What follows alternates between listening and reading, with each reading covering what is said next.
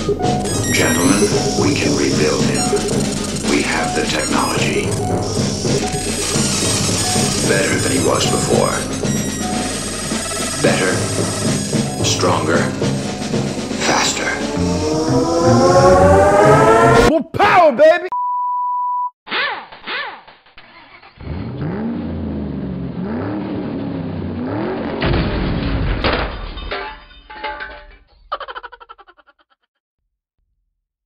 What's up, everybody, and welcome to an extremely special episode on the Engine Gremlin channel. This episode has been a long time coming, and I am so excited to finally bring it to you guys today.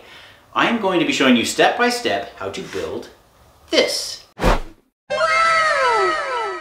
The ultimate Ford Straight 6 motor build. Now, everything that I'm going to be talking about today is actually largely applicable across the board for the US Ford Straight 6 motor. So I'm talking about the 144, the 170, the 200 that you see here, the 250, and a lot of it's actually even applicable to the Ford 300, one of my favorite motor builds of all time. Now, this particular build is a full EFI conversion, so I'm talking sequential port fuel injection, coil near plug spark, Holley HP ECU. We're not actually going to be covering the EFI portion of that today. That's going to be coming in a couple of weeks with a follow-on episode that's dedicated totally to the EFI conversion of these motors. Instead, what I'm going to be talking about today is taking your rusty, crusty old straight 6 with no horsepower, albeit good gas mileage, and rebuilding them from the ground up so that you have a lean, mean little horsepower machine that is focused on performance, reliability, and gas mileage. So winning on all fronts. And I'm talking about more than doubling the horsepower that these motors came with from the factory. And we're going to be focusing on getting it to a point that any home builder or somebody who's maybe not EFI inclined or doesn't want to go EFI can still run a traditional distributor style system with a carburetor or maybe a throttle body fuel injection system like a Holley Sniper EFI 1100 that are built for these motors.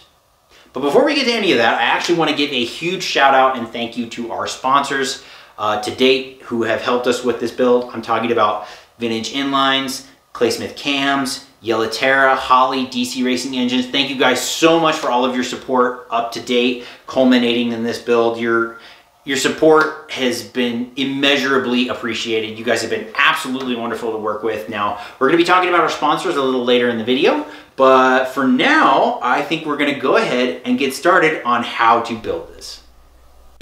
Now, one of the first things that you're going to want to do is look up the bore specs for your motor. You can find these either in the maintenance manual or in a standard shop manual like we have here. Once we had that information, Rick loaded it onto the bore machine and then leveled it. Now, as you can see here in the cylinder walls, we actually had some grooves that had formed from the pistons over time, and because of that, we actually had to bore a little extra out. We were originally planning to bore this out to 20 thousandths over, and it had eventually had to go to 25 in order to get those grooves out. Once Rick had centered the bore machine over the cylinder, he begins doing the boring operations. He'll do this in several steps, a little bit at a time, making sure that we don't overshoot.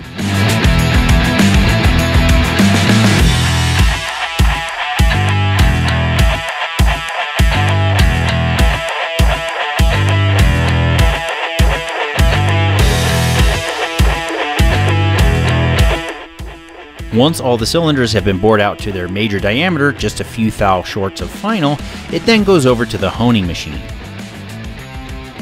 Now, the honing machine uses a set of specific stones and is calibrated to create a crosshatch pattern on the cylinder walls. This crosshatch pattern helps oil lubricate the cylinder walls.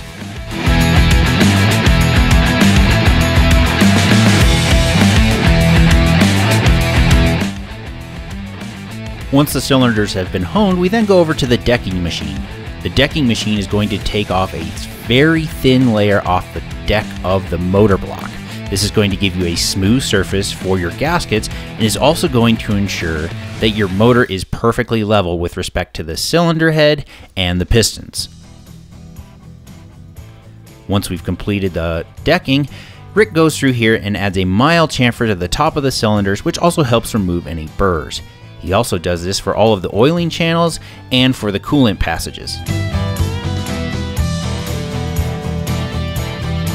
After this, we took some time to paint the block and then to paint the cylinder head. Now we're using a Hemi orange, which sounds like sacrilege considering it's a Ford. However, once you see the final product, I think it'll make sense. Next, it's time to install the crank, but before we can do that, we need to line hone the bearings for the crank. We start by installing the studs for the main caps. Now we're going with studs because they provide significantly stronger strength, which is important in this build because we have significant power adage for this build. Once the studs were in place, we then put in the lower halves of the crank main bearings.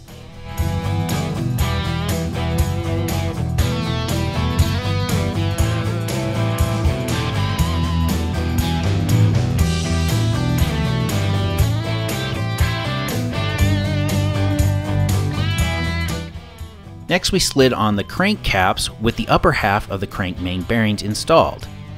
We gently tap them into place using a rubber mallet. Next, we use plenty of ARP Ultra Torque lube on the threads of the studs. Remember to use plenty of ARP Ultra Torque lube anytime you're installing the studs or removing them. This will prevent your hardware from galling or binding, and is going to give you a better result in the end. We then torque the caps down in 3 stages using 2/3 torque, 3/4 torque, and then finally 100% final torque.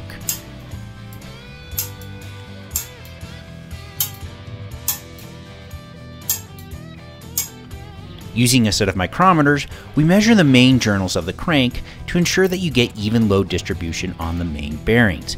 Typically on a crank, you want your journals to be within 0.5 thousandths of each other in diameter.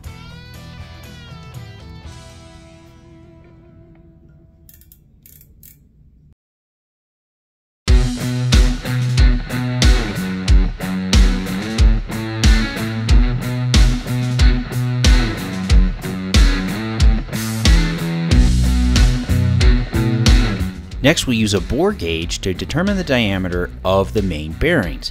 When we subtract the diameter of the main bearings from the diameter of the main journals, this will tell us the amount of clearance that each main bearing has between the crank.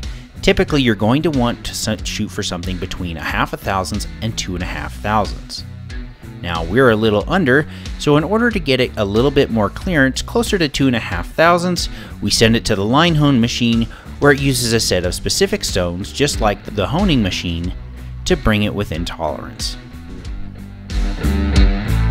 Rick then uses a bore gauge again to ensure that the main bearing clearances are within spec.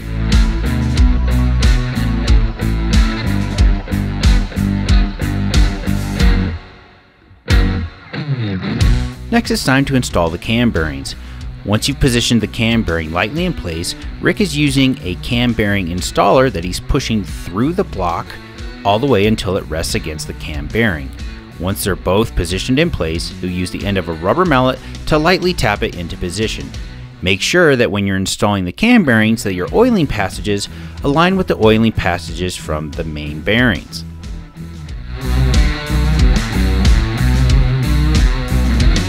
One thing we want to mention here is that when you're installing your cam bearings, make sure that you have appropriate lubrication so they don't gall or get marred, and they go in easier when you're trying to tap them into place.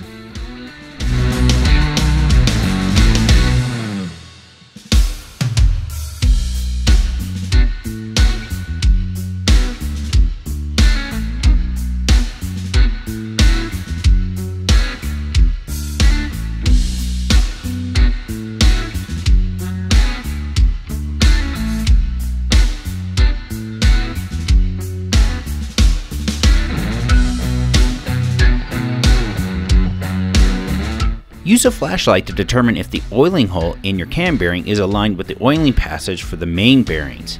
You should see plenty of light and should be able to see clear through. Now I'm going to kick it over to, we'll say past me, to talk about our sponsors for the cam that we're about to install. Thanks, future me. Now our first sponsor for today's video is Clay Smith Cams. Clay Smith Cams is a 3rd generation family owned and operated business based out of California. They source all their materials and have all their operations right here in the US, so they're a US family owned and operated company. Now they specialize in high performance and custom grind camshafts, as well as a few other performance components for custom builds. Now this is probably the singularly best place here in the US that you can get a camshaft for your Ford Straight 6. Now the one we have here in front of us is the 264-274 grind. This is a high performance custom grind camshaft by Clay Smith, designed for either the 144, the 200, the 170, and the 250 cubic inch straight 6 motors. This is a high performance camshaft ground by none other than Nick Woods of Clay Smith Cams. This is designed to operate in the mid to high range. And one of the things that I want to point out about this camshaft, and they do this for every custom grind shaft that they do, is that they will stamp on there, or chemical etch I should say, the part number, who it's for, their custom logo, who made it, and whether it's custom or not. So just a terrific amount of detail that goes into these camshafts, and every single one of them is just the highest quality that you can get. So a huge thank you to Clay Smith Cams for sponsoring us and actually being our very first sponsor and providing us with this camshaft. Now there's a couple other things that Clay Smith Cams was very generous enough to sponsor us with. First one being this double roller timing chain by JP Performance in California. Now some of you might be asking, why do you want to upgrade to a double roller timing chain? What's wrong with the single roller? Well, there's nothing wrong with the single roller timing chain. It's just that the double roller timing chain not only provides added strength from being a billet material piece of hardware as opposed to cast, but also because it's a double roller timing chain, it's going to be less susceptible to stretch, which ultimately results in retarded timing over time, which results in decreased performance. It also gives you greater protection from a break in a timing chain, as rare as those are, because if you break a timing chain, you're going to be in trouble. Some of the other things that they were kind enough to sponsor us with were the lifters that are designed to work with our Yella Terra 1.65 ratio roller rockers. And I'm going to talk about them in just a second. But I will say that these hydraulic lifters are just fantastic. They are an oiling design, which means that they are designed to push oil through the push rod and up to the valve train to keep it lubricated. And you'll notice that they even have their logo stamped, not even stamped, ECE'd on every individual lifter, which is a great detail. They also provided us with these ARP head stud kits and the ARP rod kit. Now, what's great about these is that when you switch over from a bolt to a stud kit, it's actually a lot stronger. Now, included in these kits, not only is each and every one of the studs, but it also comes with the associated nuts and the associated washers, as well as ARP's Ultra Torque Lube, which you're going to want to use on every assembly. So, huge thank you to Clay Smith Cams. Like I said, please go check them out. We also have an episode out called Ask the Experts, where I talk to Nick Woods of Clay Smith Cams, and we talk about the anatomy of a camshaft and what you're going to be looking for in a performance camshaft. And eventually we're going to be talking to him again, talking about which parameters of a camshaft, what kind of grind is going to be good for your Ford 200 straight 6. So again, huge thank you to our first sponsor. I'm going to go kick it to other me, so to talk about our next sponsor. So over to you, other me. Now it's time to install the cam. Start by greasing the individual lobes on the cam as well as the bearing surfaces. It's recommended that you use a grease that has a high amount of ZDDP or zinc for breaking in the motor.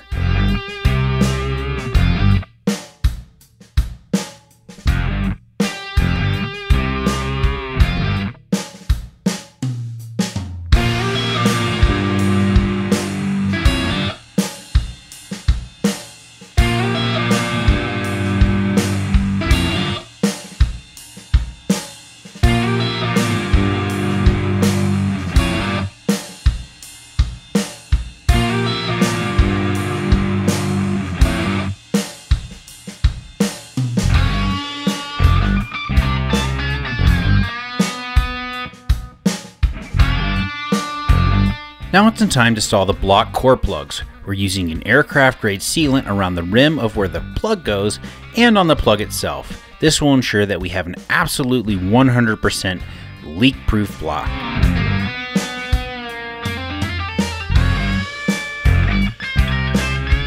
In order to install the plug, simply place it over the hole Then, using something that's slightly smaller in diameter than the plug itself, tap it in place using a rubber mallet. You can also use a regular hammer if you wish to do so.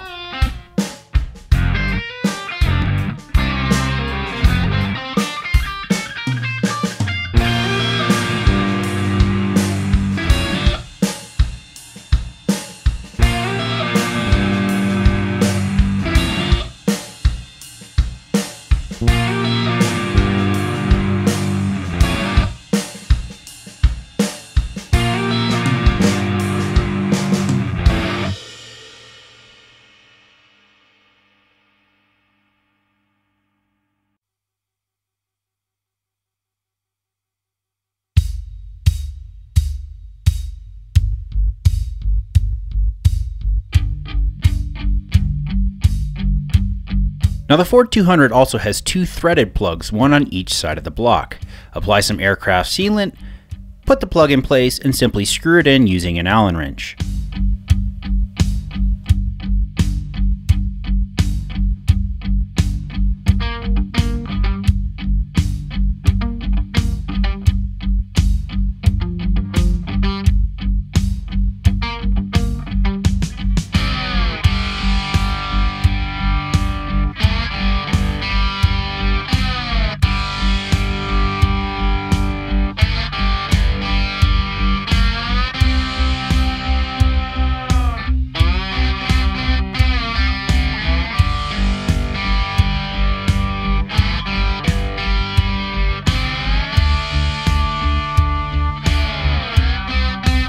It's finally time to install the crank.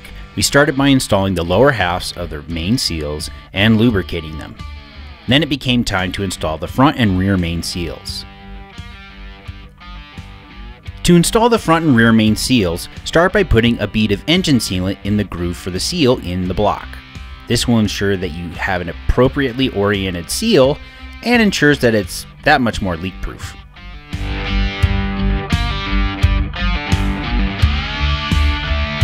Now it's time to put in the lower half of the main seal. When you install the lower half of the main seal, make sure you offset the split in the seal from the split in the block. This will ensure that you don't have a leak path directly through that split. You'll want to offset it about 10 degrees. So before we show you guys how to install the rear main seals on these motors, I actually want to give you guys a little bit of a history lesson. Back when they were making these motors, the rear main seals were made of a sophisticated polyurethane weave infused with graphite. In other words, this. It's literally a piece of rope. These were the rear main seals that they used in these motors. It's a piece of rope. And they're terrible. They're awful. They're almost impossible to get to see right. They leak like sieves. And ironically, they still sell these today. So if you're ordering a gasket kit to replace the seals and gaskets on your motor, and it comes with one of these, take it and throw it away. They're no good. Get rid of them. Instead, get yourself one of these. Now this is a modern style rubber and metal rear main seal. This in particular is made by Felpro. These are awesome. They're much easier to install. They seal really well. You're not going to have any problems with them whatsoever. The only problem that you're going to have with these is finding them, because as it is, there is a national shortage of these little guys, and they are almost impossible to find across the nation. So this actually is a plea for help to Felpro. Please, please, please start making some of these again, because they are impossible to find, and we hope that this motor build actually inspires some folks to do rebuild of their own motors using these. Again, please start making these, and as I mentioned to you, do yourself a favor, take that little piece of crap of rope, throw it away, get yourself one of these. You'll be glad you did. Now unfortunately, we actually lost the footage of installing the rear main seal up close and personal before installing the crank. At this point, you want to lower the crank into the block. Next, place your caps on top of the main journal bearings for the crank, making sure that they're adequately lubricated and they have the seals installed. Then tap them down lightly with a hammer. When it comes time to do the front and rear main seals, simply repeat the process that you did on the block on the caps themselves. Place a bead of engine sealant in the groove and then place it back down, making sure to keep a split in the seal offset from the split in the block where the oil pan attaches. Once all the seals and caps have been properly seated, as well as the bearings, you're going to want to torque it down to final torque, again using the method of 2/3 torque, 3/4 torque, and then 100% final torque. Do this in a spiral pattern and so that you ensure a good even distribution of load on the crank journals. And now it's time to gap the rings before we can install the pistons. For a Ford 200, you're going to be wanting a gap between 17 and 20 thousandths. You can determine the gap by using feeler gauges like the one shown here. For each piston, you're actually going to be gapping 4 different rings. You're going to be gapping 2 compression rings and 2 oil rings. To gap the rings, start by setting them in place on a ring gapper like the one shown here.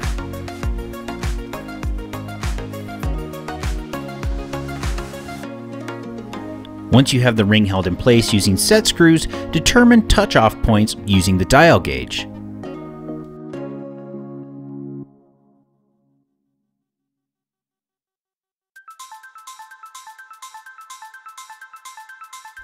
Once you've determined 0 on the machine, slowly take off material on one side of the ring until you're about halfway there.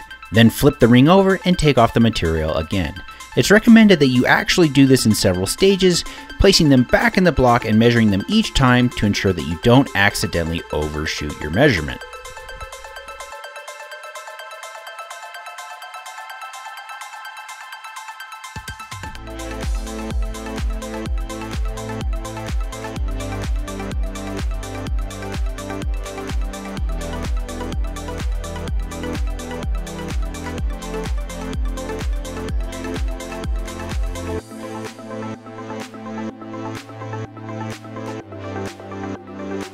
It's important to remember to go slow and take your time, only taking a few thousandths off at a time when you're gapping the rings. Remember, you can always take off more material, but you can't put it back on.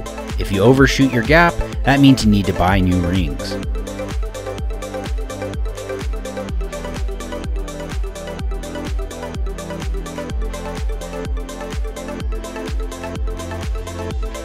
Once you've completed taking off material on the machine, remove the ring from the machine, and then using a very fine file, take off any micro burrs that may still be on there.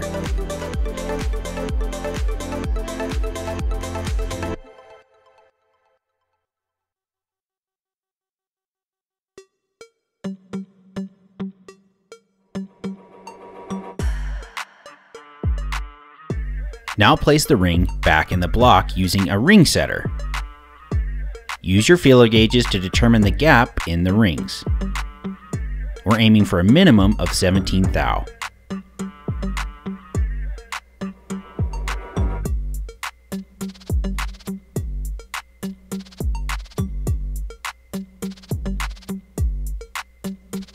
Perfect. Nailed it. Now it's time to assemble the piston rings. You may notice that the rods and the pistons are already assembled, and unfortunately that happened when we weren't in the shop, so that's something we're going to be skipping for this particular tutorial. But start by taking all 5 of your rings. You're going to have 2 compression rings and 2 oil rings. First, you're going to want to take your expander ring and put it in its gap. Next, you're going to take your wiper rings. Now the wiper rings, being thinner, are pretty malleable, but because they're thinner, they're not as strong either, so be careful when you're stretching them around the piston. Be sure not to accidentally damage them or bend them in any way. If you accidentally bend one, get a new ring. The oil rings go one on top of the expander ring and one on bottom of the expander ring. Make sure you split the gaps in the rings by roughly 120 degrees from each other. This will ensure that you don't have a blow-by passage in the rings that could cause a loss of compression in a cylinder.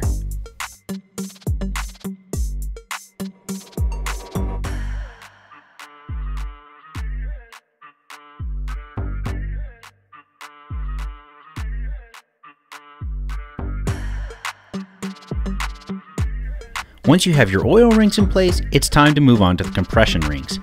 Get them roughly in place around the piston, then use a set of ring spreaders to get them over around the piston. You're going to want to use ring spreaders because these are thicker, tougher rings than the oil rings, making them hard to manipulate. Again, just like the oil rings, adjust the gap in the rings by roughly 120 degrees. This is again to ensure that you don't have a blow-by path that causes a loss of compression in the cylinder. Repeat this for all of the pistons. Now it's time to install the pistons. The first thing you're going to want to do is take some engine oil, put it on your hand, and wipe the cylinders down with a layer of engine oil. This will ensure that they have a nice, smooth, lubricated surface when you're installing the pistons so they don't gall or mar the cylinder surface. Next, you're going to want to do exactly the same thing for the piston itself. Using some engine oil, generously lubricate all of the rings in the piston rod assembly. Then do exactly the same thing for the outer surface of the piston. Now these are Silvalite flat top cast pistons made out of aluminum. These pistons are designed for a 20 thousandths overbore as well as the rings, but we've had them coated by line to line to add an additional 5 thousandths to the diameter since we had to overbore the block to 25 thou. Next, load the piston into a piston ring compressor. This will compress the rings enough so that the piston can actually slide into the cylinder inside the block.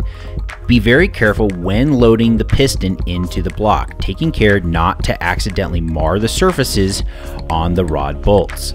Before you install the piston into the block, ensure that you've installed 1/2 of the rod bearing and generously lubricated the journal surface on the main crank.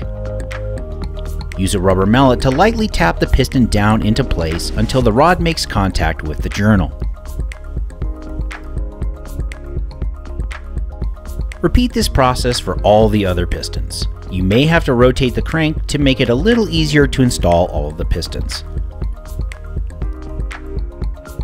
Once you have all 6 pistons put in place, install the rod caps with the other half of the rod bearings.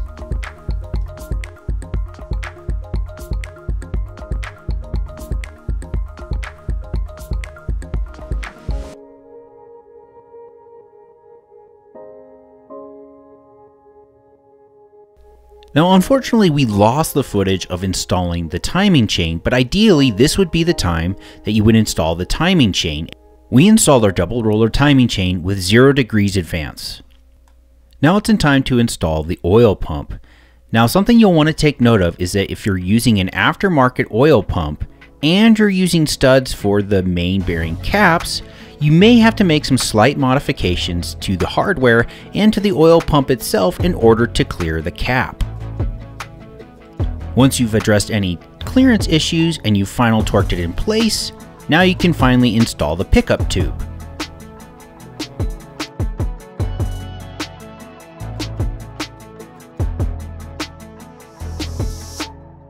After you've installed the pickup tube and the oil pump, you'll want to measure the amount of play in the crank. To do this, set up a dial gauge at the end of the crank and then use a screwdriver to create a prying motion on the crank. The crank should have between 4 and 5 thousandths of play. Next, use feeler gauges to check the clearances between the rods, the crank, and the caps.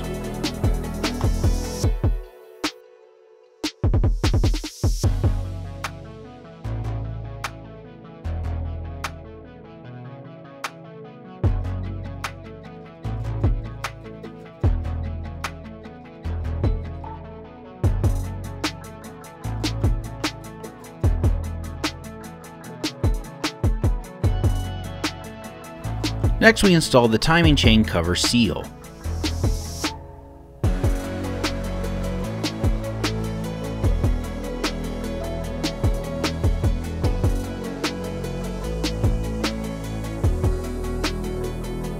Now it's time to install the timing chain cover. Now we've already applied the gasket to the timing chain cover using that same aerospace grade sealant that you saw earlier, and we've applied a little bit to the block as well.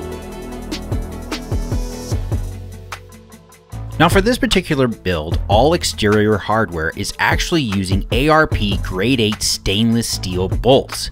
Not only does it look good, but they're just as strong as regular bolts, but they won't corrode. Considering that we have a combination of aluminum and steel on this build, these were absolutely perfect and just what we were looking for. Now that we have the timing chain cover installed, it's time to install the oil pan. We start by putting that aircraft sealant on all the sealing surfaces on the bottom of the block.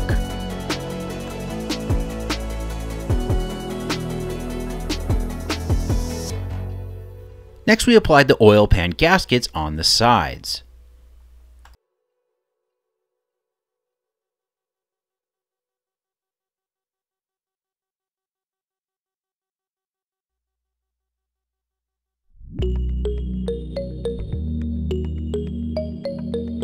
then applying more sealant on top of the gasket itself. This will ensure that you have an absolutely leak-proof oil pan. The last thing you want is oil leaking out of your engine and getting onto your driveway, your sweet ride, and just generally draining your engine of oil.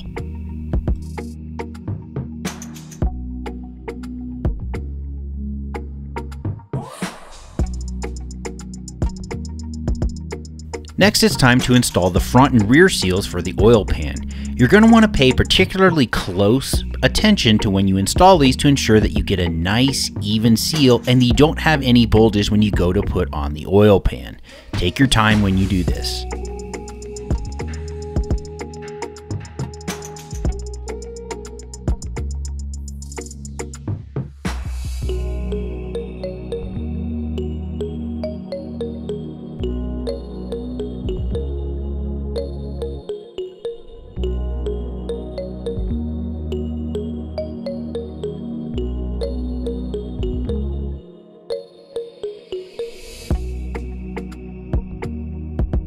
Once you've installed the front and rear seals, again, we're putting more of the aircraft sealant on the seals themselves. Now finally it's time to put the oil pan on.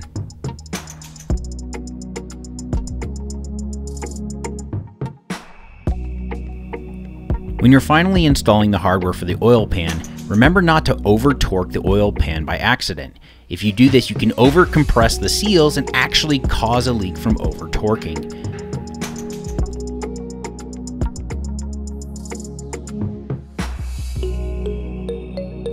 Now it's time to install our lifters that we got from Claysmith Cams. Start by generously lubricating the bottom of each lifter and the bottom sides of each lifter. It helps to use a grease that has a high amount of ZDDP in it. Once lubricated, simply put them in the holes in the block and press them down into place.